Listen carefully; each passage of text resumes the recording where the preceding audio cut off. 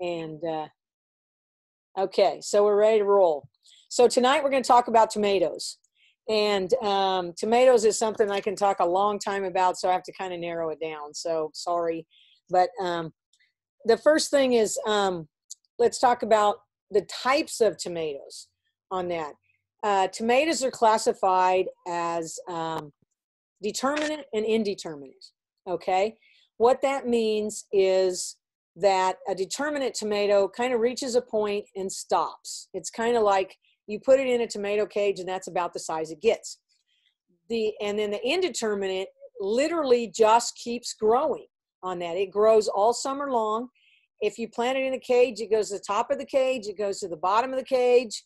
It just keeps growing on that. So the difference kind of between them is the determinate tomato has a tendency to produce, I'm going to say all at once. You get almost two crops out of it. You'll get a big gush. You know, you might have almost, 20 or 30 tomatoes ripen at one time.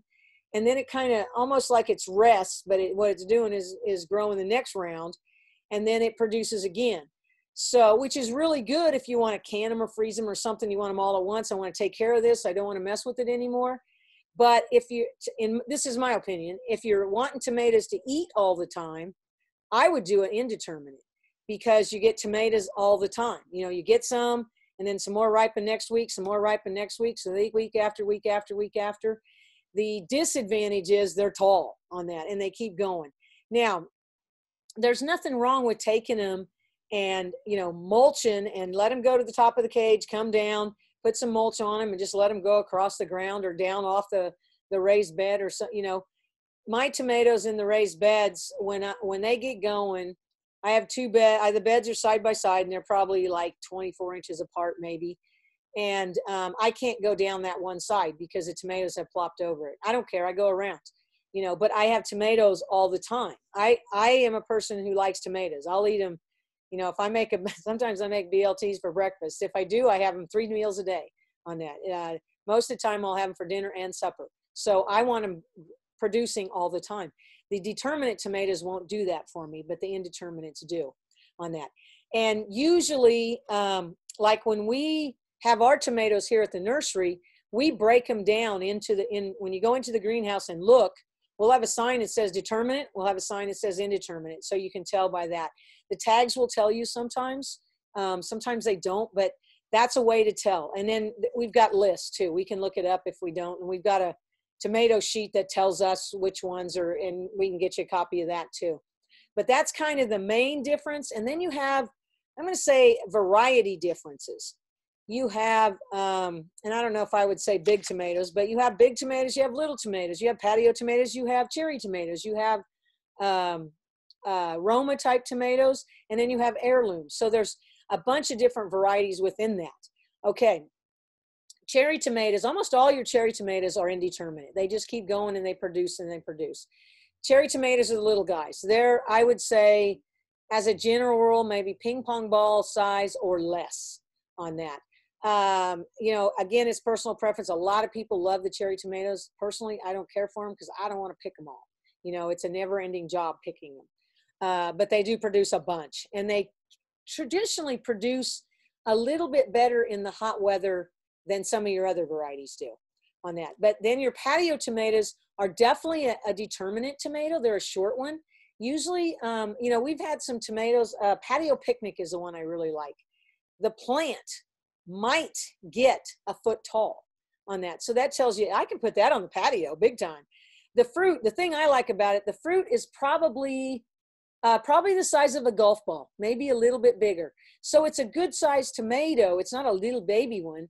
And they produce very well. The first year we planted some, I remember going out and picking it and having to use my shirt to catch it, to carry them because we had so many on that. So I think it's a pretty good producer. And then your heirloom tomatoes are your I'm going to say old fashioned tomatoes. Okay. Heirlooms, getting a little technical, but they're open pollinated, which means if you grow a Cherokee purple tomato and it's the only tomato you grow, you can take the seed from it and next year it will be a Cherokee purple tomato. a lot of your tomatoes, okay, your patio picnic is a hybrid, okay? They've crossed A and B and got C. And so if you take the seed from that, you might get D, E, or F, you might get A, you might get, D, who knows? So you don't know what you're getting with hybrids, but the heirlooms, the kicker on heirlooms, if you're going to keep the seed, is you need to keep it by itself. Because if you have it, a Cherokee Purple there and you have a Jetstar over here, they're going to cross and you don't have a Cherokee Purple. You're going to have some hybrid. It might be really good. It may not on that. Sometimes that's how new varieties come. They cross A and B and get C and say, this is a really good one. And, it could be sometimes the disadvantage, let's say, to hybridizing or to do it yourself or saving your seed is it definitely isn't the same tomato. So it could be better. It could be worse. It could be juicier. It could have a hard skin. It could be smaller. It could crack more. So I'm not saying don't do it, but what I would say is if you decide to keep some seed, don't make that your only tomato. Plant one or two of ones that you like and so that you have something in case it turns out really nasty on that. There's also grafted tomatoes, which sounds bizarre. And to me, what sounds bizarre is that they graft them onto some of these new hybrids. But the grafted tomato, what they do is they literally graft the tomato top onto a rootstock of another. I'm going to say it's not really a wild tomato, but it's a much hardier tomato. The reason they started doing it is because of farmer market type people. They put, tomatoes in the summer. The first tomato gets to sell for a whole lot more than it does in July and August. So they wanted the earliest tomatoes. So they found that they could put them in a hoop house and they would ripen quicker. And so then they could charge a little more for those early tomatoes. Well, the problem is you build this hoop house and it's set, it's there. And we'll talk a little bit about tomato diseases, but you plant the tomatoes in the same spot year after year after year after year after year, you can run into some disease problems. And obviously some tomatoes are more susceptible than others. And so that's what they found out, is that they started getting disease. And most of the soil-borne diseases is the diseases that are in the soil, and the way I'm going to say eradicate them, and sometimes you don't, but the way you eradicate it is you do not plant anything for 2 or 3 or 4 years. Well, they put the house up there. They don't want a house that they aren't producing anything in for 4 years. So they developed these, I don't know who thought of it or figured it out, but they can graft the tomatoes, and the grafts are much more resistant to the diseases. And then also the plants will produce more. Even the good ones that you have that produce really, really well produce better with the grafted rootstock. So you'll have some of those. You'll find that they are more expensive because it's, they literally take and cut the top off of the rootstock and then put a tomato on it, and they have it's kind of like a clothespin they use for the tomatoes, and they put it on, and then they put it in a warm place for 2 or 3 days and kind of let it heal over, and then they have a grafted tomato. So it's kind of cool on that. But so that you have different varieties that way. But and what you use is just kind of personal preference. I'm going to go over the tomatoes first, and then we'll talk about maybe some soil and that type of thing. But so when you plant tomatoes, the better the soil, the better they're going to do. Tomatoes are the only plant you can do this to, only vegetable, let's say. If you've ever looked closely at a tomato plant, the stem is all fuzz on that. That fuzz, if it's buried, will turn into roots. Okay, so visualize a tomato plant, okay, and even, when I buy it, or well, I don't buy them, I take them home. I guess I do buy them, but when I take them home, I mean, this is the exact opposite of what they say to do. But I look for the tallest plant, okay? And I'm going to bury that plant really deep. I may have a plant that I take home that's a foot tall. And when it is done being planted, it might be 3 inches high. Okay, the reason I do that is because all those hairs I talk about are going to turn into roots. And when they turn into roots, all of a sudden I have a 1 foot deep root system fairly quick compared to it doing itself on that. And then also it's down in the soil where, well, and it depends on your soil, but I have really good soil all the way down. So then I have some good soil for it to grow into that's going to hold the moisture. It's going to take off and go. Sometimes people will take a tall tomato and bury it horizontal and then have it come up. The advantage to that is that then it's close, and there's advantages and disadvantages. The advantage to that is that it's closer to the soil surface, so it warms up quicker and it takes off and goes. The disadvantage is it's not a foot deep anymore. It's just a foot long on that, which is okay, but I like the idea of depth. You know, it's planted a foot in the ground. There's much more moisture. It's cooler down there a foot than it is right on top of the soil on that. So that's kind of, I'm going to say, a little trick.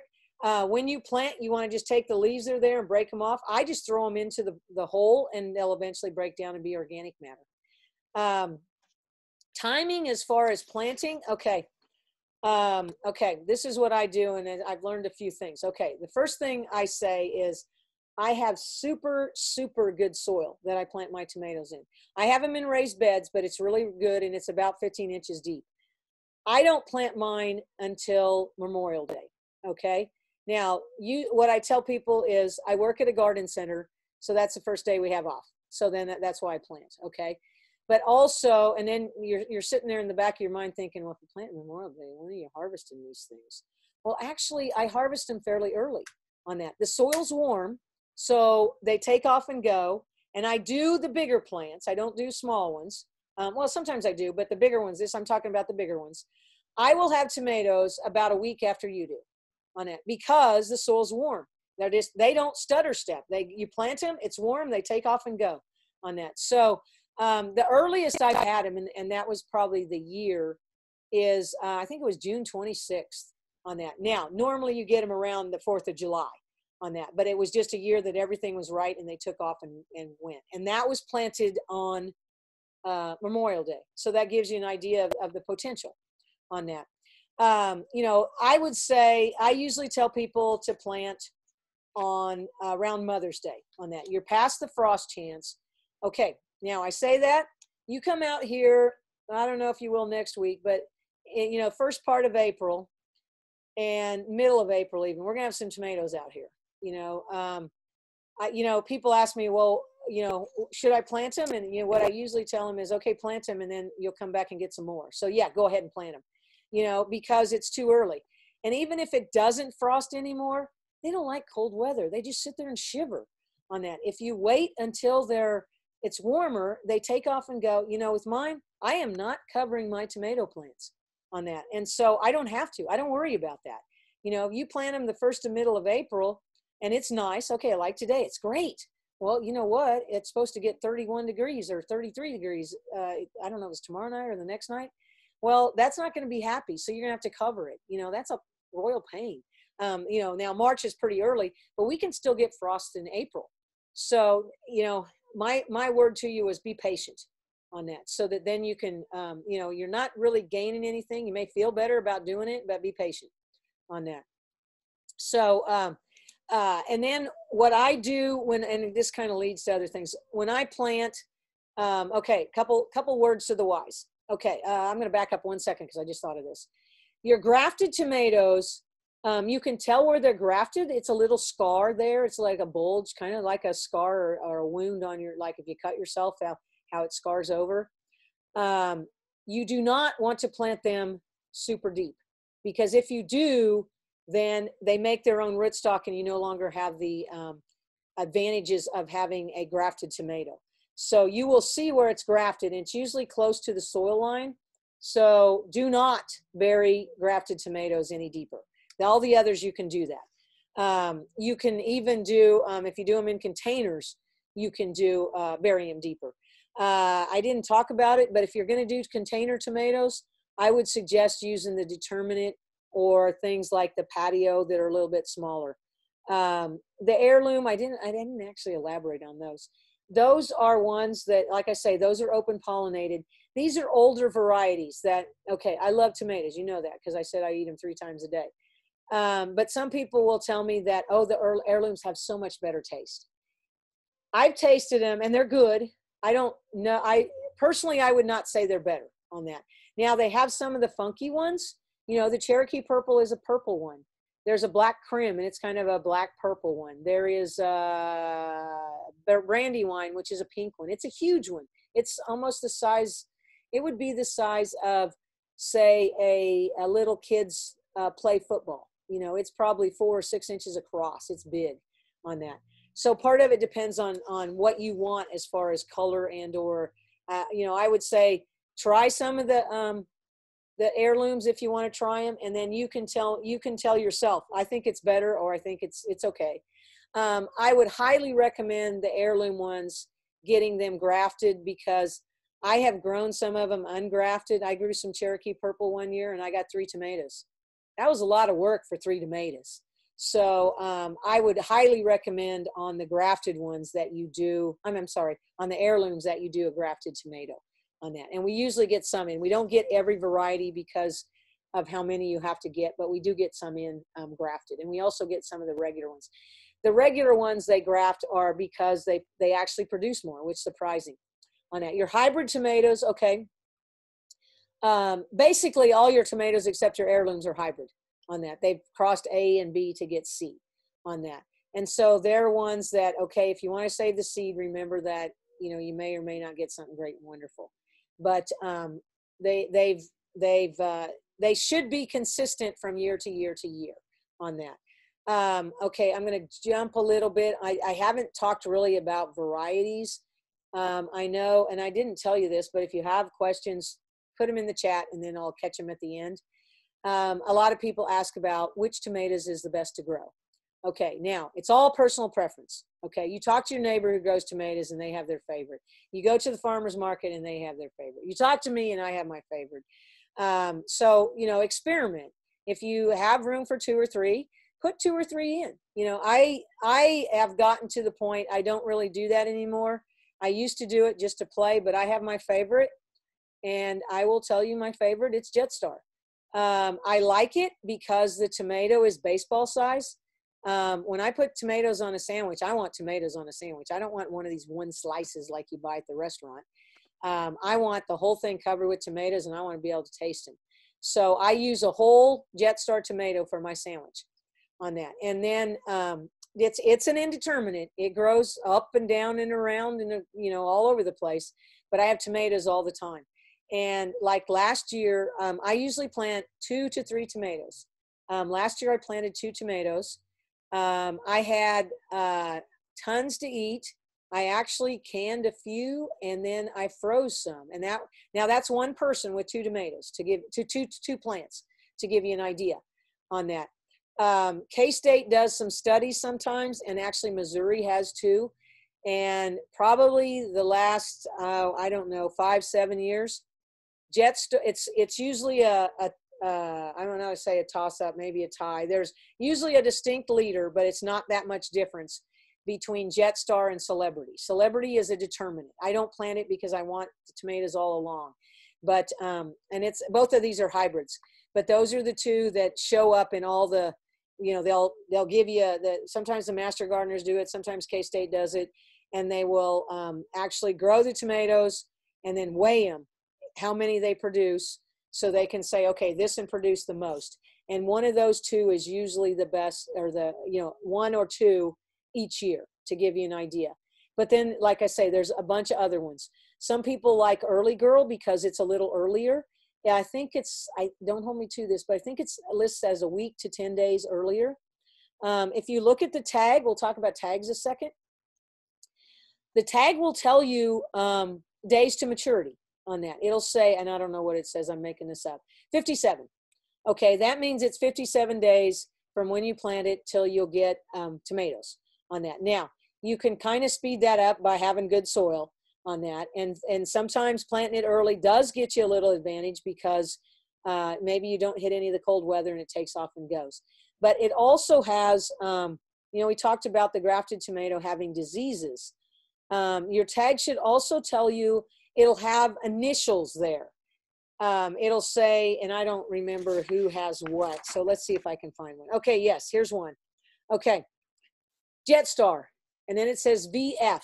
Okay, now there's VF, there's VFNT, and there's some new ones, I don't even know what they mean. And sometimes you'll see V1, V2, N1, N2, T1, T2. Okay, those are diseases that the plant is resistant to. It doesn't have a problem with it. V stands for verticillium, F is fusarium, T is tobacco, and N is nematodes. Okay, now one of the things that you'll read on tomatoes, and it tells you, is to rotate your crops. Don't plant tomatoes in the same place every year. The question I always get is, I only have one place to put tomatoes. What do I do? Plant them, okay? And then you might pick one that has some disease resistance, and we'll deal with it if you develop a problem. Remember I talked about the farmer's market, people using grafted tomatoes because of disease? They're putting them in the same place year after year after year. And their issue isn't the second year or the third year. It's probably the 6th, 8th, 10th, 15th year. And remember how many they're doing. They're planting 100 plants or 200 or 300. So don't worry about it right now. Say, okay, I'm going to plant them, and we'll deal with it if the problem arises. Most of the time, the problems I see on tomatoes they are diseases. If I have diseases, they're diseases that are not soil-borne. In other words, they're not in the soil. They come from the air, they come from an insect transmitting, or they came somewhere else as far as how they got there on that. So I say, don't worry about it. Plant tomatoes, and we'll worry about it when the problem arises on that. So, so that's if you've had problems or you're a little leery about it, that's what I would do, is check the label, because it'll have that on the label on that. It'll tell you, and you know, they've got a lot of new ones now. Some of them have so many initials, it's almost like they have the PhD or something. So, but there's a lot of them. But getting back to different varieties, Early Girl is a little, like I say, it's a little earlier than some of the others. And there's usually, as a general rule, the bigger the tomato, the longer it takes to ripen. You know, your Big Boy, your Better Boy, your Brandywine, those are going to take a while to get tomatoes because they're big. They're like your, you know, 5 or 6 pounds. They're pretty good size as far as that goes. So keep that in mind. And some of this is how you want to do it.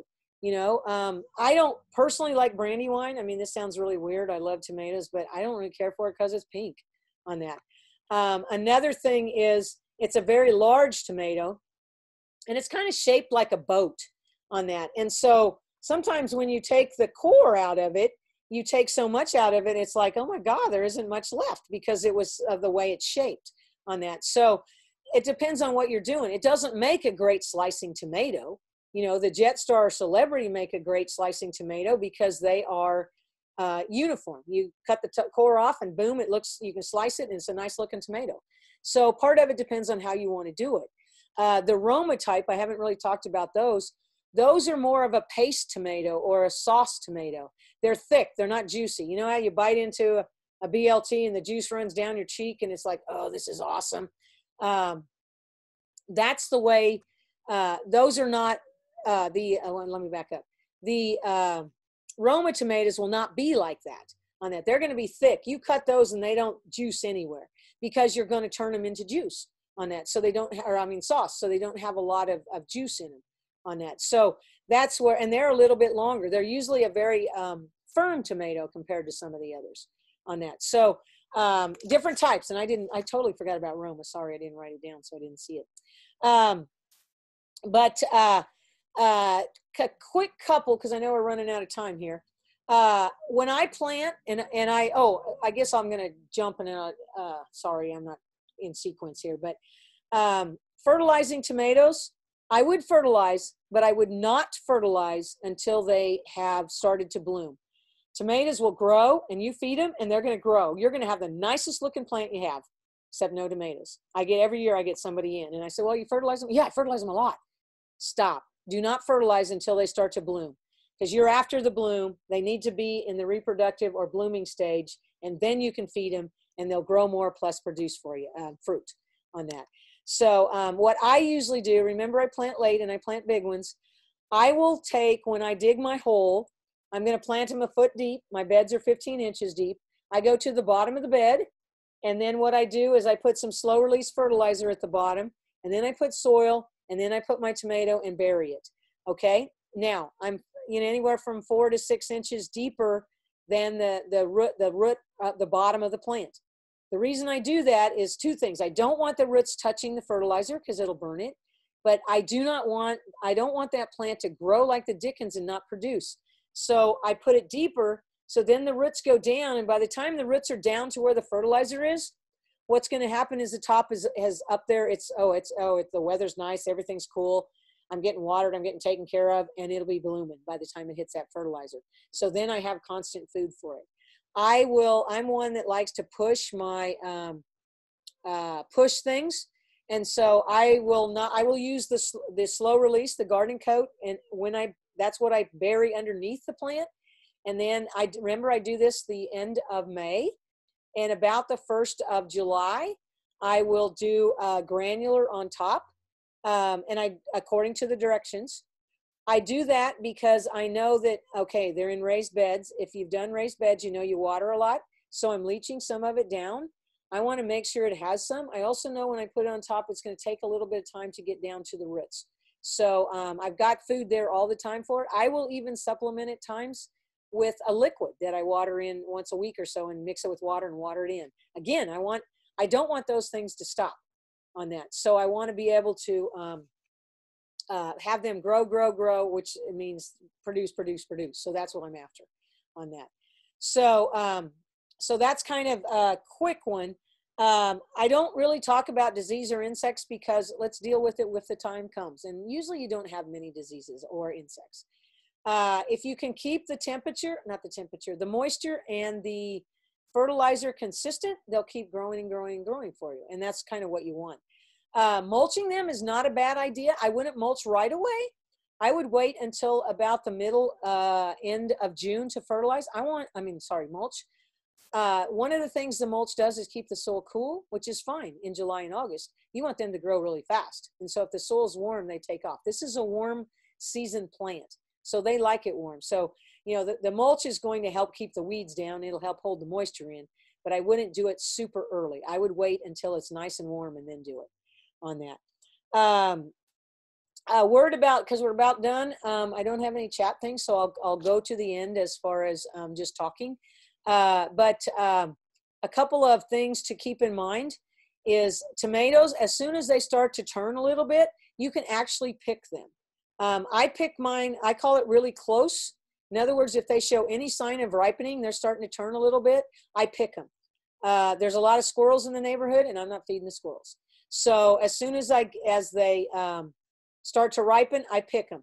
They go in the house, I put them on the counter, dark, cool place, and let them, and they'll ripen. And to me, they taste just as good as if you left them on the vine the whole time. Some people want to leave them on the vine the whole time, and that's fine. I know I have squirrel problems, and I don't want them to get started. They don't seem to bother my tomatoes, and I really suspect it's because I pick them so close they don't know what they are on that. So, but again, I think, to me personally, I think they taste as well whether you do it early or not on that. So I do have one quick question here. It says, can you explain a bit more about the kind of soil and how to set up a raised bed? Okay, I will say this. Tomorrow night, our seminar is on raised beds, but that's okay if you can't get onto it. But the soil you use, remember that a raised bed is nothing more than a big pot. So you want a light soil. They do have, we carry a raised bed mix, which has topsoil in it, but it also has compost in it. It's a lighter mix. It has some core. The core helps hold the moisture on that. All your raised beds will drain quicker because they're a lighter mix. And you want them to drain because you don't want to use just straight garden soil because it'll set up like adobe brick.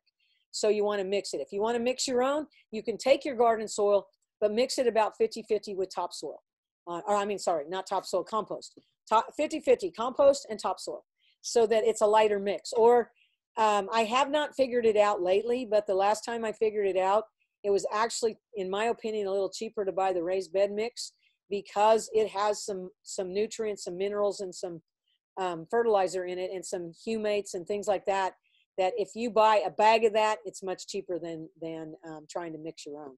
So it'll be a light mix, and actually on it, you just literally rip the bag open and dump it in, and you can plant right behind it on that. So kind of give you an idea. I hope that actually answered your question. The setup part, I would say, and that's all your vegetables, the more sun, the better on that. They'll take full sun, and that's what they love, and give it, give them, if you have to, if it's like an area that, okay, I have to decide what I want to do, you need at least a half a day and better, maybe 5-6 hours of sun a day on that. If you have a choice between the east side and the west side, and your main crop is tomatoes, I would put it on the west side because they, like I say, they want the heat. So hopefully that helps you. I'm going to say we're done. Now tomorrow night, remember, we're going to talk about raised beds. I'll talk about location, kind of different ways you can build them, the soil mix, all that type of thing. Next, after that, we're doing pruning fruit trees. We'll have that actually at the store alive, and we'll actually literally go out and prune fruit trees. And then we're going to do roses, and it's the same thing. We're going to go out and prune a rose, show you how to prune a rose. And then the last two after that, and I might have the order wrong, I think it's going to be container gardening and then pollinator gardening. So hopefully that helps. Thank you for listening, and hopefully we'll talk to you tomorrow at 6:30. Bye. Thank you, Ann. Appreciate You're welcome. it. Have a good evening. You Bye-bye. too. You know what we forgot to do?